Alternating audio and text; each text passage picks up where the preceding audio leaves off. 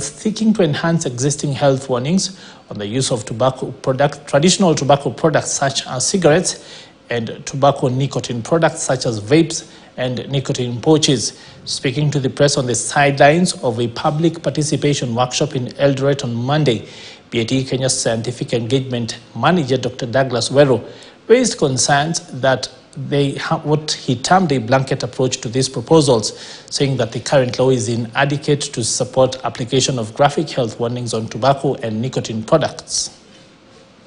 Current Tobacco Control Act, it was formulated and enacted in 2007.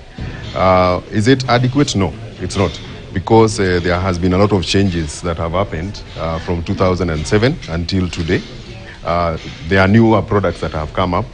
So the law should actually be amended to be able to accommodate these new products categories that have come up. We are looking at information also that does not mislead the user, is factual, evidence-based. So some of the images that we are seeing, and we have seen the feedback that the people of Uasin Gishu are giving today, is that they are not correlated at all with the products. In fact, some of them are generalistic. So basically the message that we are getting and which we agree to is that the image should correlate to the risk that is associated with the product.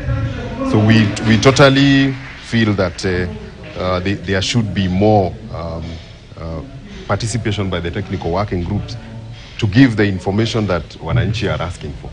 Give them the factual information, tell them what is true. And also as industry, we would support factual information being given. We comply with the law as it is. So we continually do that, and we are looking forward to complying with the new laws that are going to come.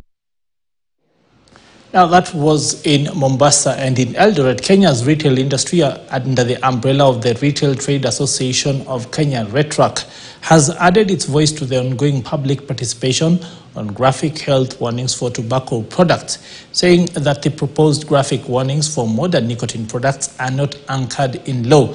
Now, through its chief executive, Wamboi Mbarire, RETRAC says that for the graphic health warnings to be adopted for modern nicotine products such